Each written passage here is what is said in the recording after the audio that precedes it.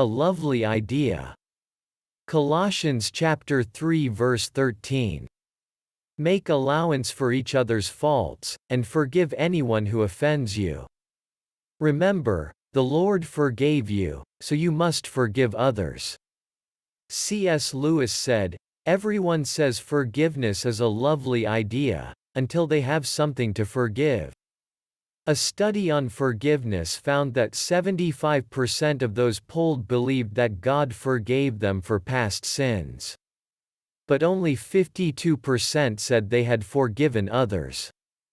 However, in what we call the Lord's Prayer, Jesus taught us, pray like this: Our Father in heaven, may your name be kept holy.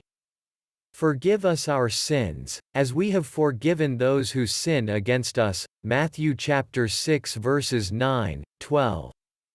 If you're a believer in Jesus Christ, then you're a forgiven person.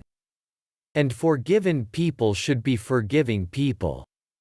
Of course, life is filled with hurt and disappointments. We've all been hurt in life. Sometimes we don't mean to do it, but we hurt others in life as well. That is why we must forgive.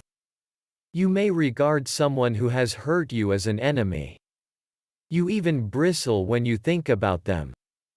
Maybe you're saying, "You don't understand what this person has done to me. I can never, ever forgive them."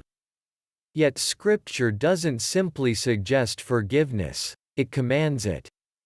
Ephesians chapter 4 verse 32 says, "Be kind to each other, tender-hearted, forgiving one another, just as God through Christ has forgiven you."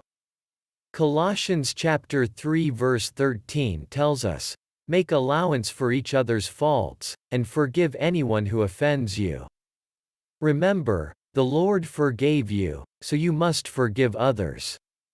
I like this advice from Max Lucado.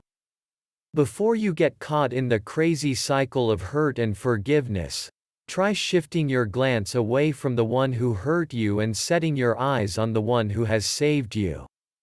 If you want to live a happy, healthy, and blessed life, then learn how to forgive. Share this today.